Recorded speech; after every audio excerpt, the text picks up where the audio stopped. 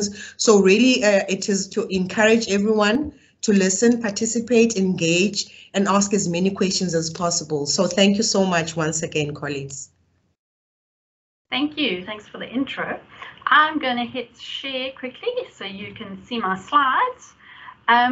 So as I said before, I'm from the Department of Economic Development and Tourism, and our role has really been to engage the business and the private sector around vaccine rollout in the province. We've done this in a couple of ways, and I'm trying to get my slides to go, and they're not doing it. There we go. Let's see. There we go. We've done this in a couple of ways. So we've been having a lot of private sector engagements where we share information, like the one today. We've also been providing support to businesses and private sector bodies, academia, research institutions, etc., to actually establish vaccination sites. And you may find that you have one at your campus.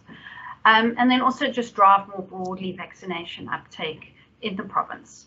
We've been doing this in partnership with our sister departments in the Department of Health, the Premier, and then also industry bodies like Business for South Africa, Westgrow, and our private sector stakeholders. To date, we've had a lot of engagements. We've had about 50 companies whom we've engaged directly with Minister, and about 90 we've had meetings with and one-on-ones. We had about 20 different sessions to provide bespoke support to actual follow-up sessions to corporates. And this has largely been around setting up these mass vaccination sites and open and workplace vaccination sites. If you've been following the media, you'll also see we've got weekly Premier updates and a lot of other info is being circulated. We've also managed to forge nice relationships with the retailers and the bankers. And so when it comes to vaccine uptake and registration drives, they've onboarded, and in particular their help on the Saturdays when we were trying to get the over 60s to register, which in itself was a challenge. Finding obviously you guys, being in the youth segment, being a lot more savvy and a lot more switched on, and registrations just absolutely skyrocketed when the over 18 category opened up for registration. We've also managed to mobilize and have some retail sites and just have like retail sector engagement through the Consumer Goods Council and the Council of Shopping Centres. Stuff's pretty boring, so I'm just going to shoot straight through it. So this was just a snapshot of the vaccination site at the Convention Centre in Cape Town. And this is like a super max site. I mean, I think it can process, and Doc can actually confirm, something like 4,000 vaccines a day at its peak. So this is a mass vaccination site. But just so that you know, there are about 173 sites in the private sector set up in the province at the moment. And that's really to assist the Department of Health in augmenting their offering and increasing vaccinations, of which 27% are actually done through private sites at the moment. And these are sites like this one that you see there, or ones at big business headquarters, or also like Clicks and Dischem and MediRite and all those kinds of pharmacies. That's what we've been up to, and in particular to increase vaccine uptake, we've developed a lot of communication material, which you've probably seen on social media, and we're starting to host sessions like this around myth busting, because we've seen an increase in registrations and then a panning out. And we really need to try and address that to encourage people to get vaccinated. And you often find it's people that are unsure or waiting for more information, or typically on an adoption curve, you've got your early adopters and then your laggards. And I think we're starting to dip off into that category now. But Doc can shed more light on that for you. We're also going to set up a vaccine ambassadors program. So it'll be very interesting after this session if you can give feedback, or even in the chat, if you would like to become a vaccine ambassador, either at your campus or in your community. And we are running a session on the 4th of October to actually train you up with information in order to be able to share that more broadly and with confidence that the information you have is actually, evidence-based and correct. So without further ado, and I hate saying that, I just wanted to show you my contact details, which I'll share afterwards again, and then hand over to Dr. Melvin Moodley, who is your guy for the rest of the day, who will be answering all your questions, providing some information, and really it's from the doctor's mouth, literally. So please take this opportunity, either verbally or in the chat, to pose your questions to Dr. Moodley. Over to you. So hi everyone, it's an absolute pleasure to be with you today. Very briefly, my name is Melvin Moodley. I'm a medical doctor working in the Western Cape Department of Health. In terms of my experience, I have been in hospital management, having managed 2 large hospitals. I'm now currently the Director of Health Intelligence, which is the unit that analyzes COVID-19 infections and COVID-19 vaccinations. And I also run the electronic vaccine data system for the Western Cape. I'm also a teacher at the University of Cape Town on various courses. But that aside, the reason I'm here today is linked to what was said initially, that people are looking for credible sources of information. And a lot of times there's so much information that no one really knows what to listen to and where to turn. Now, for myself, I use what I call the M&M system, right? Not the singer, but the M&M system stands for the following. The first M is my method, and my method is always based on science. So when you listen to me, I'll always say things like, this is from the New England Journal of Medicine, this is from the CDC. I'll tell you when I got the information, where I got the information from. Because often when you speak to people, especially when they're saying things, they say things that they've heard from someone else. I will take you to the source of the information. So that's the first M. This other M is the motive. Now you must always ask yourself, when someone says something to you, what is their motive? Why are they saying it to you? My motive is very clear. I want to make sure that you are safe, that your family is safe, and that we can go back to a normal way of living. So that's my motive. Other people may have different motives. They may want some attention. They may want to get you scared. They may want to just pass on information that they've heard somewhere else. For me, it is about helping you. And that's what I'm going to base this entire session on.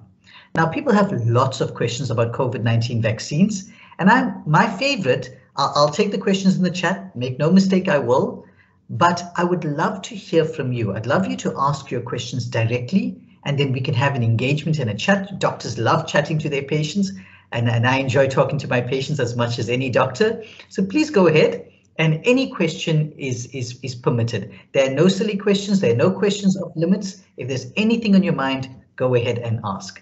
So whoever's ready.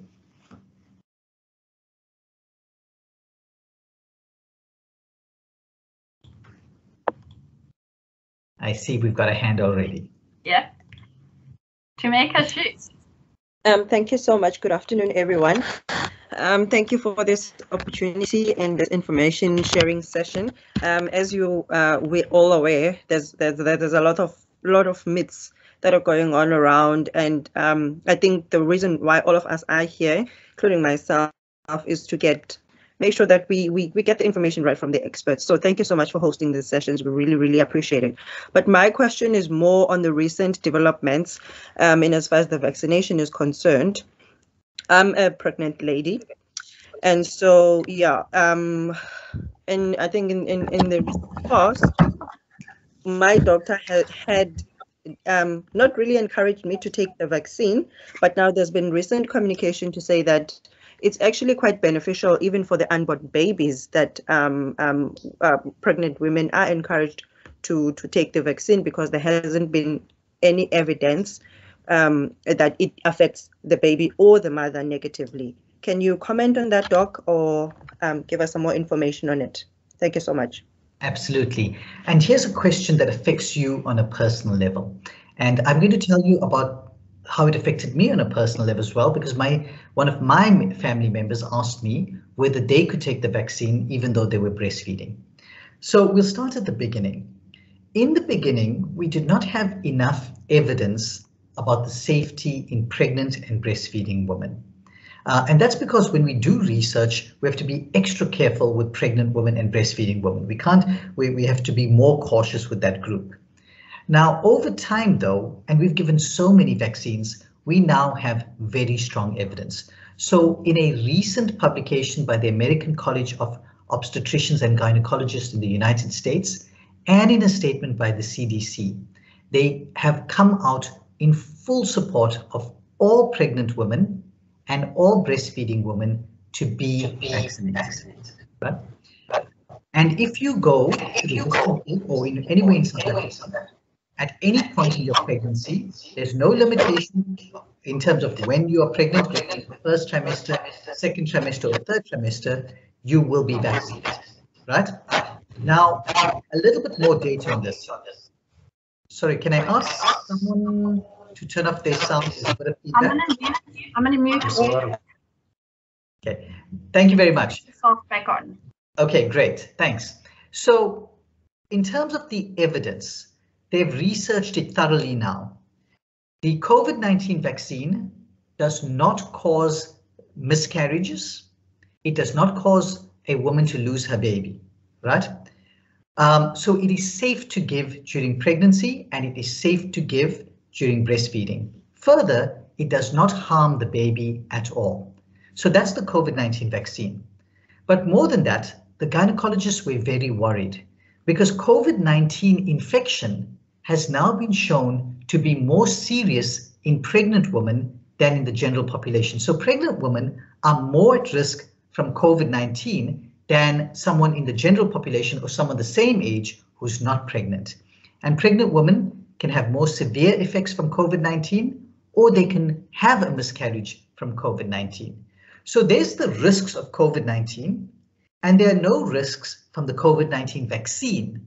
So the obstetricians and gynecologists in the US and in South Africa have been very clear, and across the world, including the World Health Organization, pregnant women can and in fact should be vaccinated, right? It is good for them and it is good for the baby and it protects. So the simple answer is please get vaccinated if you're pregnant, please get vaccinated if you're breastfeeding, and both the vaccines that are offered in South Africa, Johnson & Johnson and Pfizer, are safe during pregnancy.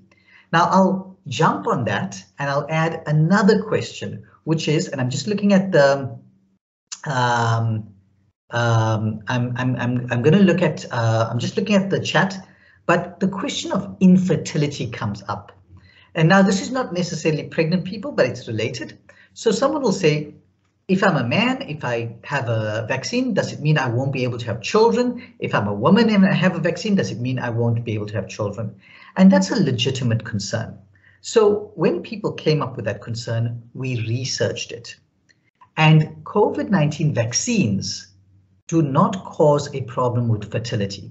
So it won't make you infertile. You will still be able to have children. I'm not saying you need to go out and have children right now, but you will still be able to have children. It does not cause infertility. And in fact, a lot of people say, but it's not true. It's very clear from our scientists that it doesn't cause infertility. And again, the American College of Gynecologists came out and the CDC supported that statement as well. So you do not have to worry about that particular issue with regards to COVID-19. Right. So that answers. It's a pleasure. Does that answer your question fully? It does. Thank you so much. Yes. Excellent. And to let you know, I told my breastfeeding relative, please go and get yourself vaccinated, right? No one in my family is pregnant at the moment, I don't think, unless I'm going to get a phone call from someone soon. But if they are, I'm going to go tell them to get vaccinated as well. Great. Are there any other questions from the group? And while I'm waiting, yeah. Okay, let's chat. Now, guys, please, I'm happy with the chat, but I love talking to people. So please don't be shy. And I'm hoping someone can ask me a question I can't answer, because I have a rule. My rule is I don't guess. If I can't answer, I'll come back to you, right? I'll go and research it and come back to you. And I'm hoping I'll get one of those questions today. But I see we've got 2 questions in the chat. I'll 2 hands up. Let's do those hands and then I'll move a little bit to the chat to give people a little bit of time. So Lisa, do you know who put their hand up first? I can see Althea, but there was someone before Althea. Sibusiso. Sibusiso, would you please ask your question and then we'll go to Althea. Thanks, Doc. Thank you very much, Lisa, and you, Doc, for the session today. I just want to check, Doc, there's a couple of questions that I'm going to ask you. One is, first of all, is how effective or what is the efficacy of the first jab, right? How much protection does it give you if you only have like one jab, right? And then the second question that I have is for the Johnson & Johnson, right? And most of the health practitioners had their first for the Johnson, they had their jab at the beginning of the year, right? When we initiated the vaccine rollout in the country. And I know for the J&J, it's only one jab. Given that now we are almost in September, and I believe it has been, in some instances, more than 6 months since they have vaccinated. How long does the J&J protect you? And then do we have to start considering now the second jab, for example, for our healthcare workers, given that they use the J&J? And then for the Pfizer vaccine, after we get the second dose, and then we get that full kind of protection, how long again do we have to wait until we talk about the booster? Because I see a lot of countries now, they're already talking about the booster shots, but I know in our country we haven't even started to vaccinate enough people to be thinking about vaccination. But I think for the healthcare, specifically given that they use the J&J, they need to be considering the booster shot. Any comments on that, Doc? Those are very interesting questions. You've sort of answered some of the question in your statement, but let's go through it step by step, right? Now, you asked me about one jab. Generally, we don't pay too much attention to one jab in the 2 jab dose because we know that one jab does not afford you full protection. And I've pulled it up and I'm looking at it, and this is by Bernal et al. And they looked at vaccine effectiveness against from one shot of Pfizer, it's 36%. I'm just checking versus infection. So vaccination effectiveness, Pfizer 1 dose is 36% against Delta, and AstraZeneca vaccine 1 dose is 30% effective against Delta. Now, you asked me a specific question, so I gave you a specific answer. But let me put it to you this way. What we've seen is most of the vaccines did really well against alpha, but we know that there have been beta, alpha, beta, gamma, and then delta. And so delta, the vaccines which were built initially, sorry, they were not built for alpha, they were built for the original COVID-19, or what we call wild type COVID-19. So we notice that they are slightly less effective against Delta. So there's a drop in effectiveness, there's a drop in efficacy and effectiveness against Delta. With a single dose of Pfizer, as I said, 36% against Delta. But with 2 doses of Pfizer, it's 88% effective against symptomatic disease for COVID-19. And that's symptomatic disease. It's over 95 effective for severe illness and death.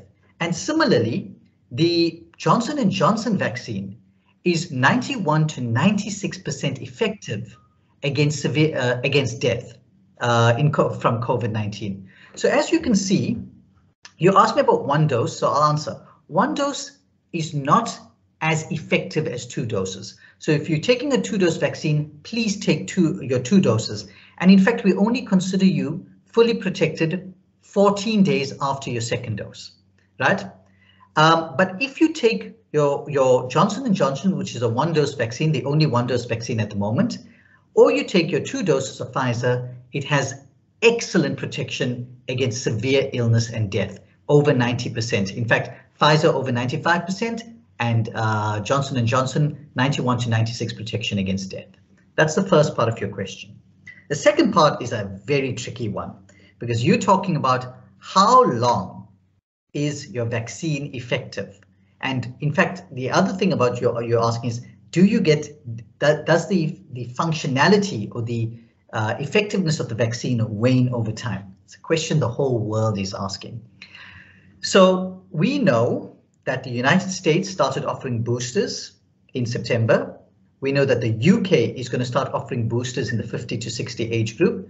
We know that Israel has already been offering boosters from July.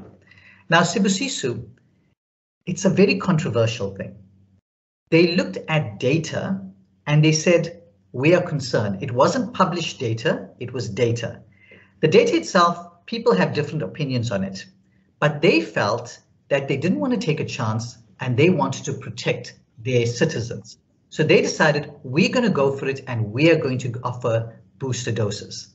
There's still a lot we're learning about this, right? But clearly they feel the vaccine is safe enough to give their people a third dose. And in fact, they believe in it so much that they're giving themselves a third dose. The World Health Organization has come out and said, listen, I understand you want to give your people third doses, and that's great, but there's so much of the world that hasn't received one dose. There are health workers in Africa who haven't received one dose. So the World Health Organization have been very clear, we need to vaccinate the people at risk first and get them at 1 dose and 2 doses before we run around looking at booster doses. So in South Africa, we are very clear. We will look at the data around boosters. But for now, our focus is making sure that we vaccinate as many people as possible. We want to make sure that everyone is fully vaccinated, Sibusiso, so we want 2 doses of Pfizer or 1 dose of Johnson & Johnson. Now, you asked the question about Johnson & Johnson, and I'm watching the time, I'm a health worker, I got Johnson & Johnson. You ask if should the health workers who received Johnson & Johnson received a booster? There isn't any evidence that that is necessary right now. And there's a lot of aspects of immunity we don't fully understand, but it is being looked at and people are trying to research it to come with a definitive answer. So right now, Sibusiso, there isn't a definitive answer. If there is a definitive answer that health workers need a booster because of Johnson & Johnson and after a certain amount of time immunity wears off, then we will look at it. There is a reality that we may need boosters. We may need boosters, and that's something we can look at in the months to come. And that's where we are right now. I see I got a thumbs up from you, so I'm quite happy with that. And I'm going to take, I think it was, who was the next person on who wanted to ask a question, Lisa? Althea. Good afternoon, Doc, and thanks for the session. It's something that we all need, especially if we want to address hesitancy, because from where I stand, I'm a professional nurse at Campus Health, and hesitancy, according to the students, is because of lack of knowledge. Yeah, so there's a lot of things I'm going to list, and this is what we get from our students. The first one you covered, which was infertility, and something which I heard for the first time, that I heard about female infertility, but it was also said that male infertility is affected. You covered that one. What they want to know is, what is the long-term effects should I get vaccinated? The second one is alcohol use. Can I use alcohol if I get vaccinated? Pre-vaccination and post-vaccination, and how long should I wait? The other one, they're very concerned about the side effects. And the last one I want to ask you, we had a student which we vaccinated and she vomited immediately post-vac. What is our plan for her when she comes for a second Pfizer? Excellent. I love these questions. Okay, so let's dive into it, right? Long-term effects. So this is a vaccine, right? So let's talk a little bit about how the vaccine works. So the vaccine, you get injected with it, it goes into your body, it teaches your body to build antibodies. I can give you more detail when we get to that question. And then the vaccine is very quickly broken down. So it actually disappears from your body, right? The Pfizer vaccine gets broken down very quickly, but the Johnson & Johnson also gets broken down very quickly. So the vaccine isn't in your body for very long.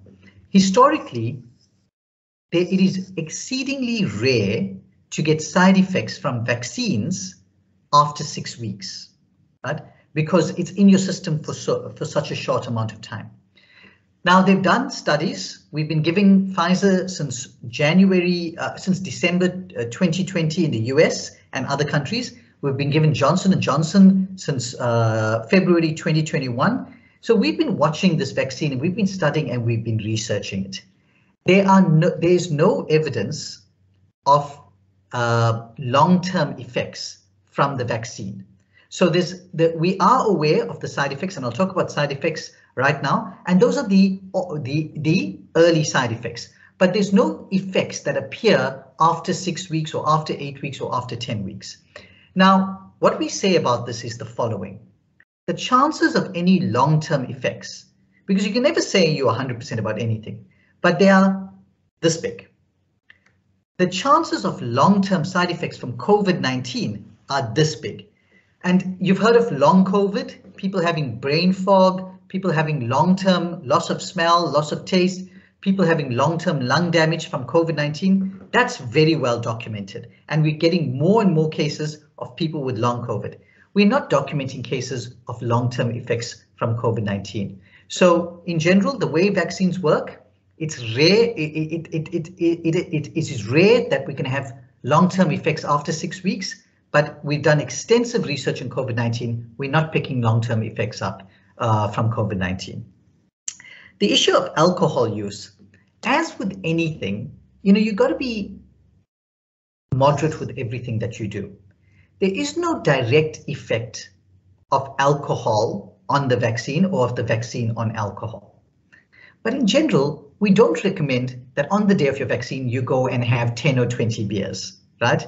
If you have, so there isn't a contraindication to that. So don't do anything excessive on the day you have your vaccine. If you ask me, someone asked me if my brother came to me for advice, I'll say, look, on the day of your vaccine, don't go out drinking. Just go and have your vaccine and relax after that. And then the next day, by all means, go and if you want to have something to some alcohol, then you're welcome to do so. But there's no direct relationship between alcohol and drinking. The vaccine doesn't affect the alcohol and the alcohol doesn't affect the vaccine. But as with anything in life, be sensible about what you do.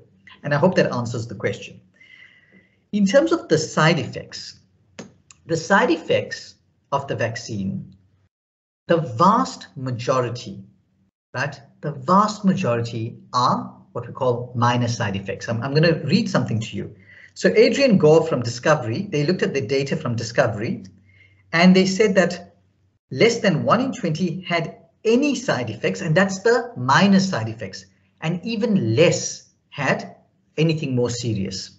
If we look at the Johnson & Johnson studies, we look at a tiny percentage that actually had less than 5 per 100,000, around 5 per 100,000 had a serious side effect, and a small percentage had side effects at all. And if you look at Pfizer, again, 1 to 5 per 100,000 had a serious side effect. So what are the side effects? Because I'm going to give you all the information. The vast majority of you will get, if you're going to get a side effect at all, let me just start by saying most people don't get side effects. But for those people that do get side effects, you might find about 2 hours after you get your vaccine, your arm is a little bit sore, right? I noticed that my arm was a little bit sore. My wife noticed that her arm was a little bit sore. Some people get a headache, bit of sweating, bit of body aches, a day, really 2 days after the vaccine, right? My friend said that he felt very tired about 12 hours after the vaccine, and that continued for about 12 hours. But nothing that lasts more than a day, maximum 2 days. In general, most of my family had very minor side effects.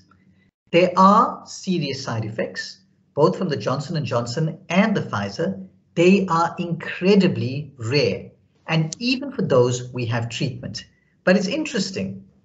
It's interesting that for those people that had side effects, if you think about the serious side effects from COVID-19, they did a study in Israel. And they said that they looked at the serious side effects from the vaccine, which were very rare, 1 to 5 in 100,000, and they compared it to the risks from the COVID-19 itself.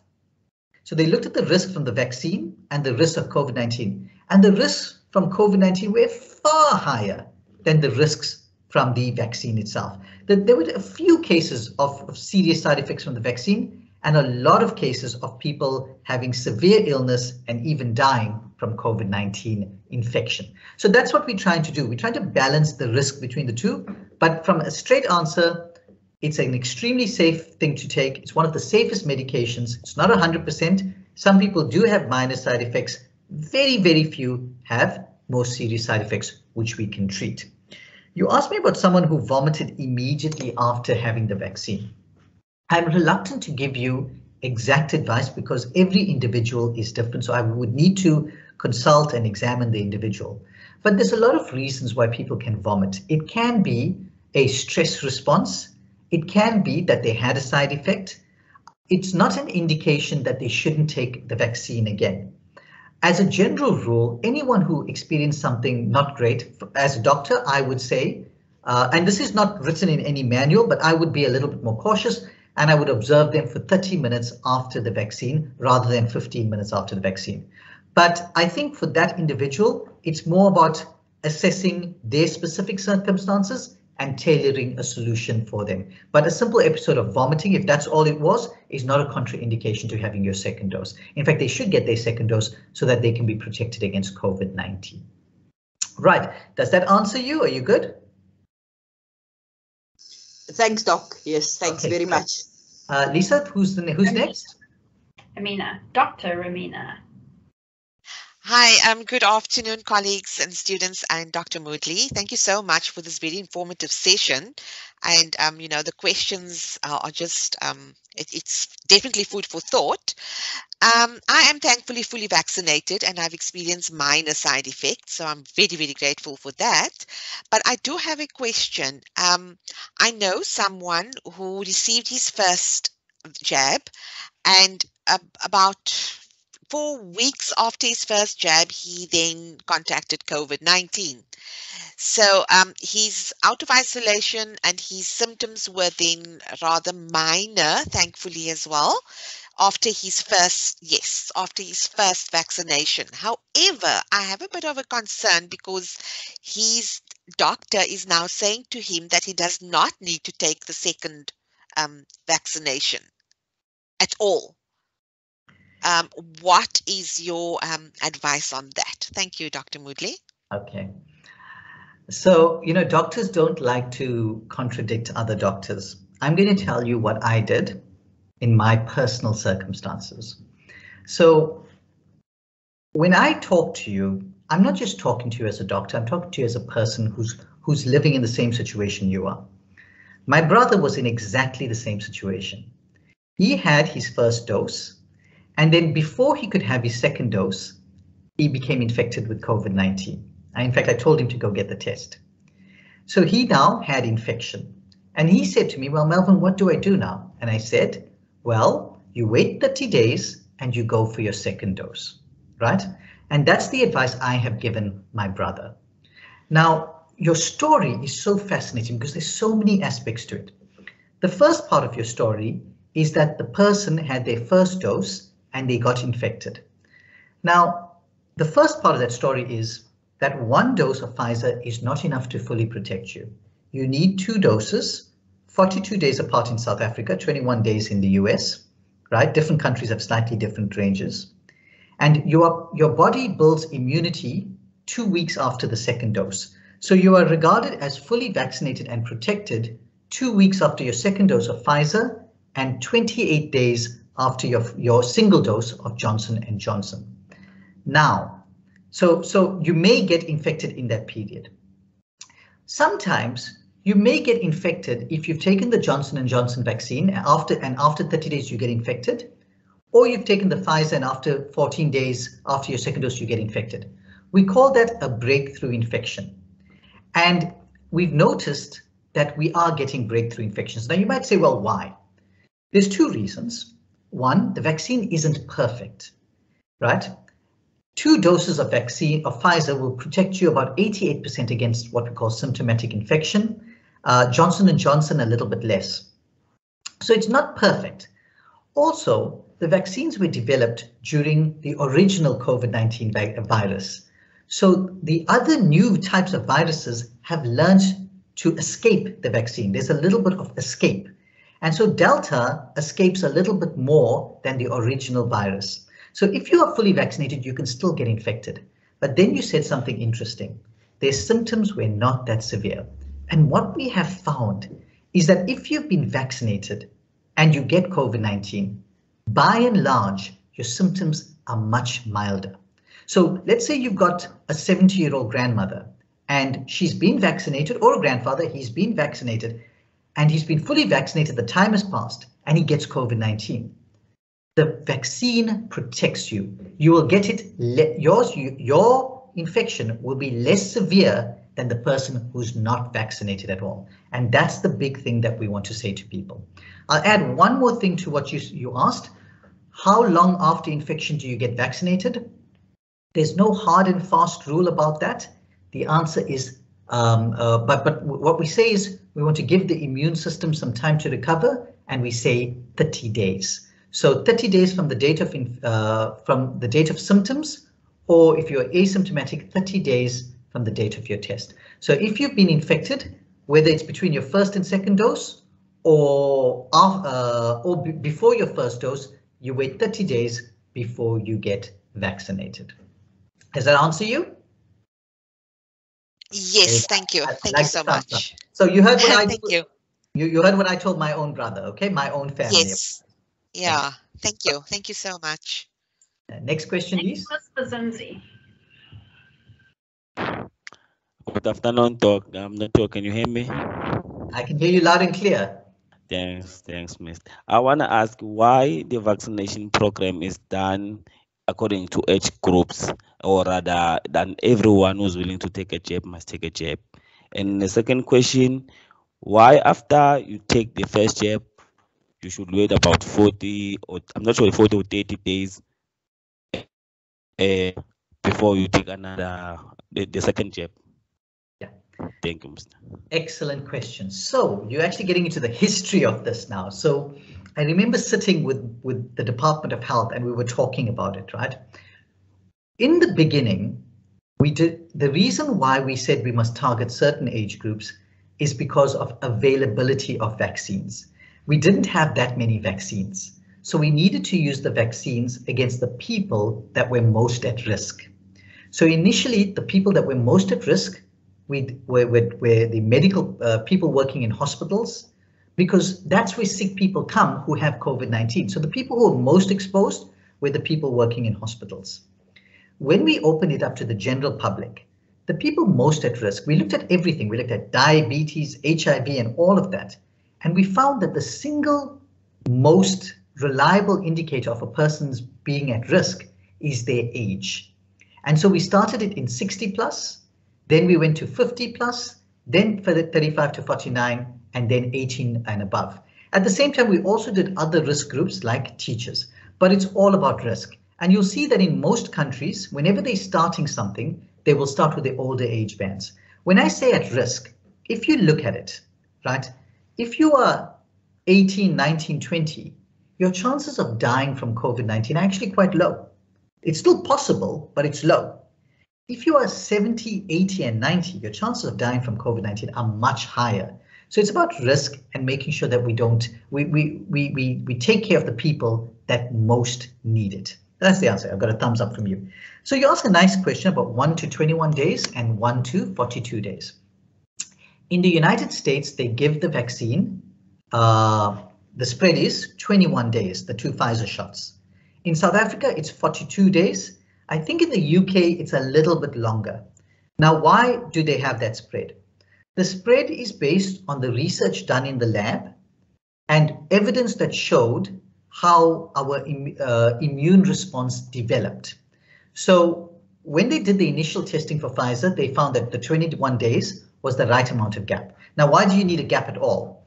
You need a gap because you get the vaccine, you develop what we call immunoglobulins, so your body develops the memory to fight the virus, and then your immune system needs to relax a bit, and then you get a boost, it picks up again, so you have a double memory. The stretching it out to 42 days was as a result of research that showed that the boost increased your immunoglobulins a little bit more. And so certain countries have chosen that path versus the 21 days.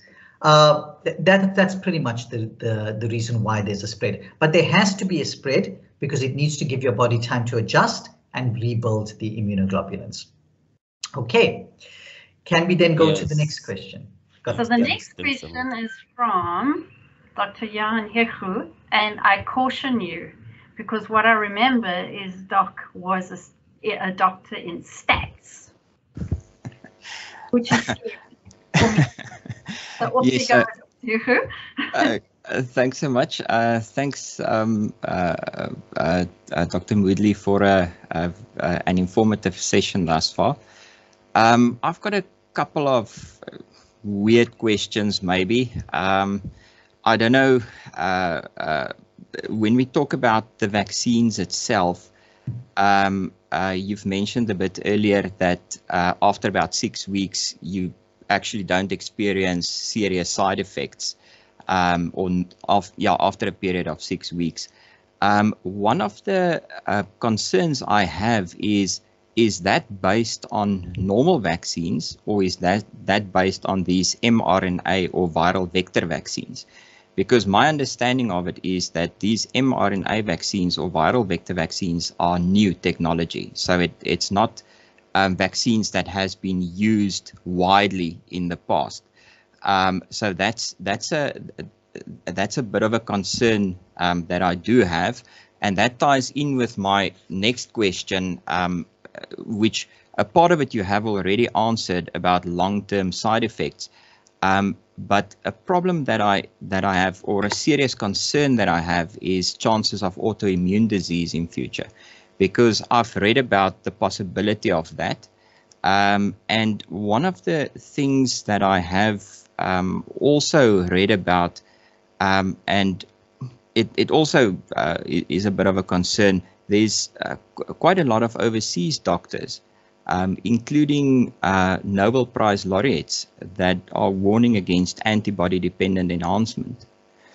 And not that I'm 100% sure what it is, but they are warning against it. And should we take this as fake news, or is it true? Or because there's all sorts of things, and you know, I'm a statistician, so I like to look at things, or look at the data, and yeah, and now I'm not sure what to look at. You understand what I mean? Sure.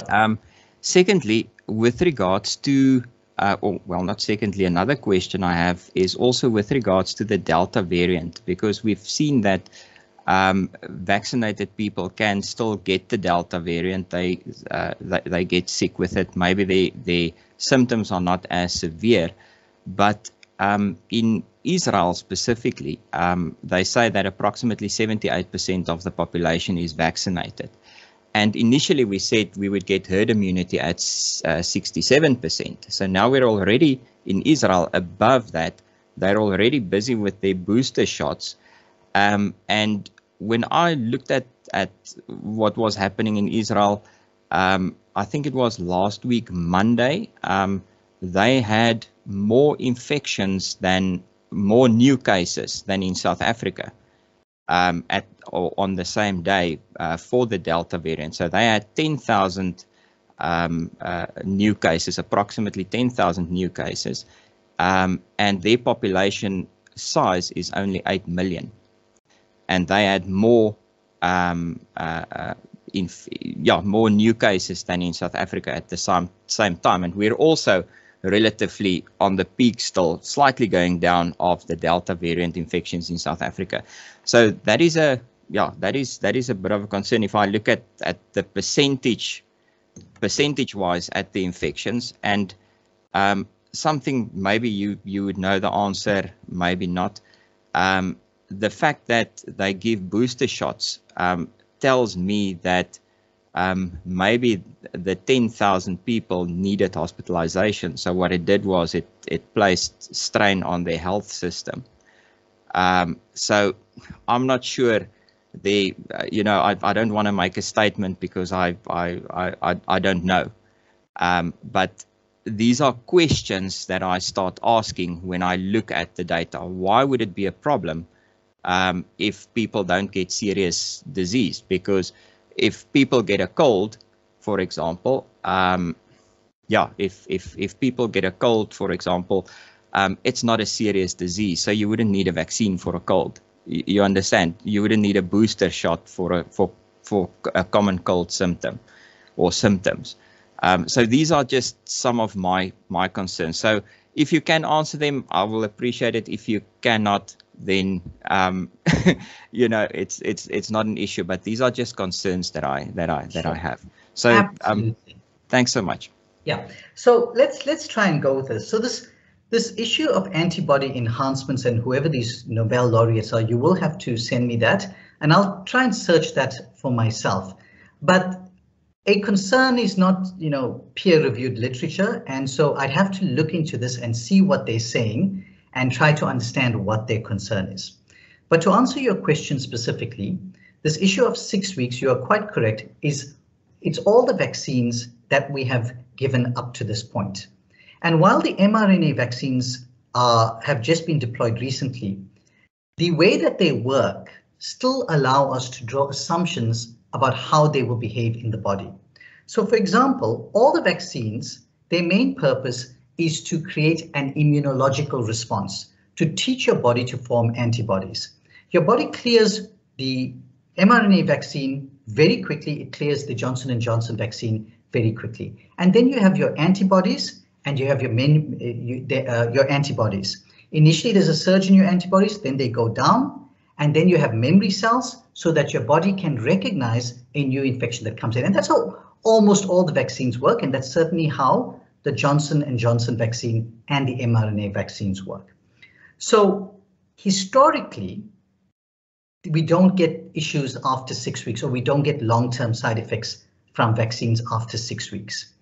Now, because this is COVID-19, we have researched this vaccine for over a year for the Johnson & Johnson and the Pfizer vaccines, and we have been watching it in the field, Pfizer since December 2020 and Johnson & Johnson since February 2021. And we have done extensive research. Now, as a statistician, you will appreciate that we've given almost 6 billion vaccines, right?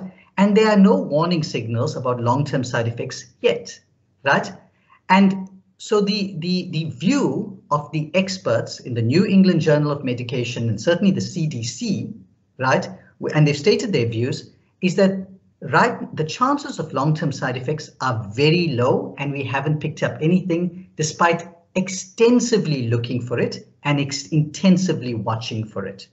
Now, a group of Nobel laureates that are talking about antibody enhancement, I'll have to check up, and I will get back to you on that particular one.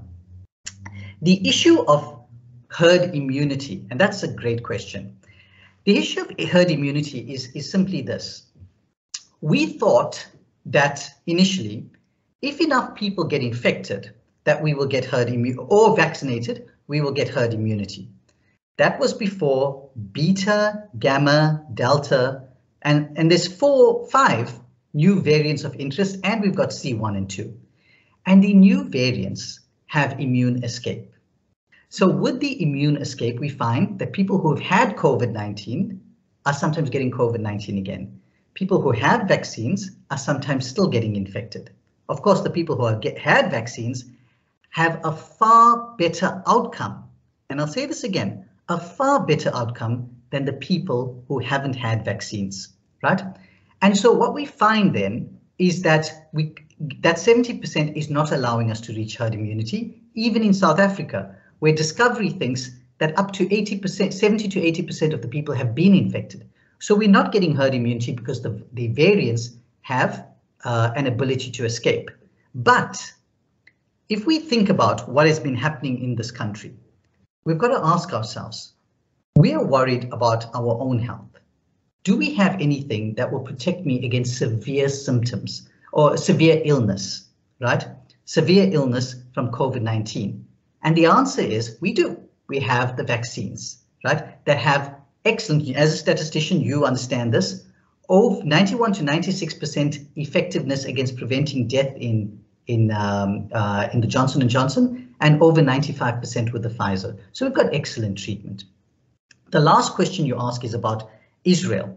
So the data on Israel has not been published in a peer-reviewed article, but they looked at data and they made a call to protect their population to give a booster vaccine. And they made that call based on data looking at decreased on various aspects, right? but it was looking, they were concerned about decreasing immunity over time, which I think Sibusiso asked about really early. Now, the issue about the cases, and I don't want to get too technical here, but you can't compare the number of positive cases in Israel versus South Africa, irrespective of the populations, because it depends on the testing being done in both countries. So you might get a lot of people tested, but that might be an indication that they're testing more people. You also can't draw the inference that people who are tested positive are in hospital.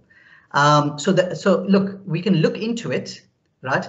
But I think what we've got to understand is Israel has made a call to go for their boosters.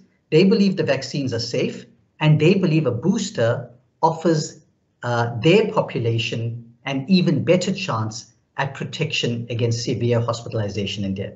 The last thing I'm going to say is in this country alone, we've lost 250,000 people through COVID-19, right? And in the world, I'll just check quickly. It's probably more, but the latest from the World Health Organization was 4.6 million people have died from COVID-19. And I think the answer is, if we've got an effective treatment, we really should be using it. Thank you. Can we go to the next question, Lisa? Sorry, thanks, Dr. Moodley. I really appreciate your answers there. I think someone you can maybe just read up about, if I can just say this about the antibody-dependent enhancement, is Dr. Luc Montagnier. I'm not 100% sure how you spell his surname. It's a French guy, Luc Montagnier. And you can read up about him. But thanks so much for your responses. I really, really appreciate it. Thanks. Thank you, Dr. Hugo. Thanks. Bye-bye. Doc. So it is next up is Mzo. Yeah, Mzovuya, Mbalo. And then there are a couple of questions in the chat box. And then I just wanted to check in with you on time. There's 5 minutes left. I don't know how much time you've set aside in your diary. Let's go a little bit, because we went into detail and I want to cover a little bit more content. Let's go till about 5:05. I know people also have to go home, but let's see what we can get through. So I think it's Mzo who's got the next question. Correct. Hi, Doc. Hi there, please go. Thank you for the opportunity, Doc. Yesterday, I remember I watched a video on YouTube from a doctor from US, and he was commenting on the issue of mandating vaccination, and he mentioned something about natural immunity, to say those people who have natural immunity, they are being discriminated and all sorts of things. Now, I would like to understand, Doc, from you, what is the difference between someone who has natural immunity and someone who got the vaccine, which meaning that person got the immunity from the vaccine? Yeah. And also the second question is, I think what causes hesitancy, let me say, in many people, is to see that doctors are not, I'm not sure, but it seems like doctors are not at the forefront to advise us about, or they are not given opportunity to advise us about this COVID and vaccination. But all we see is that we see President Cyril Ramaphosa coming to tell us what is going to happen and all that. So that in a way is creating some sort of questions why doctors are not being allowed and all that, why people are not allowed to consult their doctors to check if they should take these vaccines or not. And also, what do you think about if South Africa decides to mandate the vaccines for people to get the vaccines? What do you think that will cause to the people, or you think that is a good advice for us as South Africans to go to a point where we are mandating these vaccines? Thank you, Doc. Wow, Mzo. So Mzo, the reason I am here today is exactly one of the points you brought up. So I talk about my family a lot, right? And again, you know, I said to you from the beginning, right? The M&M method. Again, it's not the singer, it's the science, right? I take you to the science, and the other M is my motive. Why do I tell you the things? I want to help, right? So I noticed that my brother, he phones me, he phones his own doctor, and he phones my cousin, who's also a doctor. Unfortunately, not everyone is fortunate enough to be able to pick up the phone and phone a doctor and get that information. And that's why I want to bring the information to you, right? And if you are fortunate enough to have someone who's trained in this, then by all means speak to them, right? You asked about natural immunity versus vaccine immunity. So it was the study in Kentucky that was done that looked at natural immunity versus vaccine immunity, and it was the Pfizer vaccine. It was the mRNA vaccines, actually. And they found that vaccine immunity was better than the natural immunity, and for that particular study. And what we find, so the answer is the vaccines have a stronger protection and offer better immunity than if you get infected at this point in time, right? I always say that because new variants always throw things off. But so I'll tell you something interesting, right? So if you have had COVID-19 in the past, the question is always asked, should I get vaccinated? And remember I told you that my brother got COVID-19 and I told him to go and get vaccinated, right? I have two brothers. The other one also got COVID-19 and I also told him to go and get vaccinated, right? So the question about if you have natural immunity, should you get the vaccine? I want you to think about this. So have you watched Fast and the Furious? Do you know that movie? No, I think I have seen it, Doc. I don't like movies, so. Oh, no, man. Okay, all right. Well, anyway, I'll do my best, right? But you're going to have to figure it, right? So these guys drive very fast, right? And we can think of their driving as very fast as natural immunity. So you get infected and your body does develop immunity. Your body does develop immunity and you're driving very fast. And then these guys press something called NOS and they go like a turbo boost, right? And that's the vaccine for your immune system. So if you've been infected with COVID-19 and you take a vaccine, you get something called hybrid immunity. So you actually get better immunity than someone who just had natural immunity or someone who just had a vaccine. You've got what we call hybrid immunity. So it's recommended that if you have been infected, you get the vaccine because you actually have better immunity. Your last question was about mandatory vaccines. It is a topical issue in South Africa at the moment. And so the truth is, this is what I believe. I believe that it is the role of government to make a decision that is very clear about whether vaccines should be mandatory or not. And when we say mandatory, we don't mean lining people up and putting needles in their arms, but if you are in a particular high risk situation, like for example, you are a nurse working in an ICU or in an age home for the frail, whether you should be vaccinated or not, to protect yourself and to protect the nurse. I think that's a decision for the government to make. And once they very clearly express that policy, it is then up to the various entities to make that call. And you will notice that several entities have made comments about that in South Africa. In the United States, which has a constitution, in France, not so much in the UK, although they are talking a little bit about it. In the United States and France, there are policies on mandatory vaccines, and they have enacted that in their country. In this country, I'm not going to overstep my mark and say we should or we shouldn't do it. I think it is a decision for the national government to make based on risk and based on what's the best interest for the citizens of this, for the residents of this country. So I'm not giving you an answer on that because I don't believe it's my place to make a call on that right now. Is that okay? Okay, thank you very much, Doc. Okay, it's a pleasure.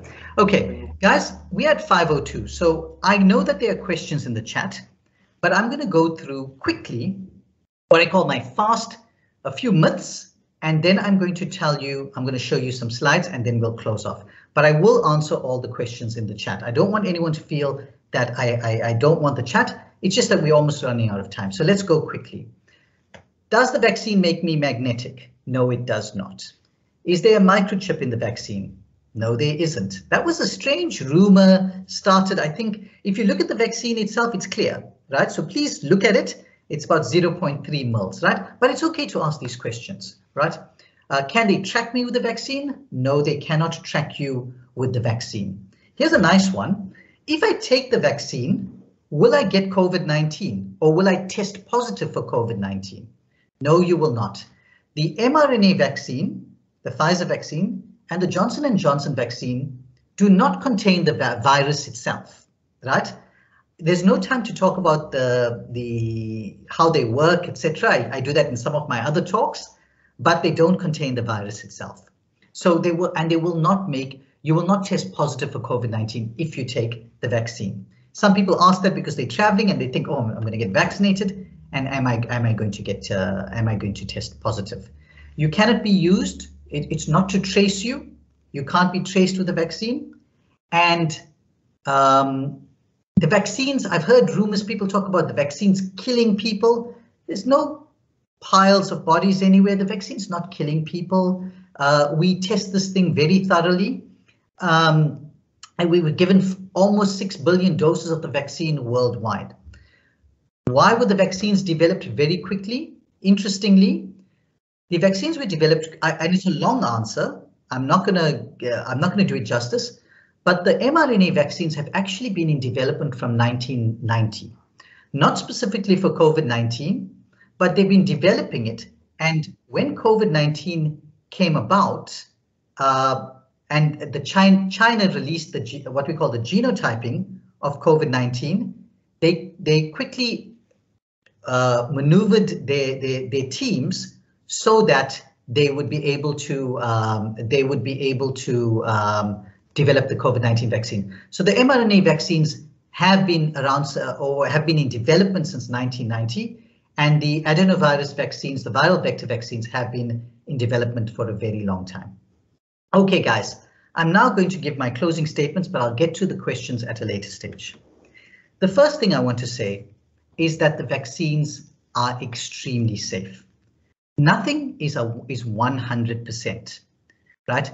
The hypertensive medication you take, the cholesterol medication you take, none of that is 100%. And the vaccines are not 100%.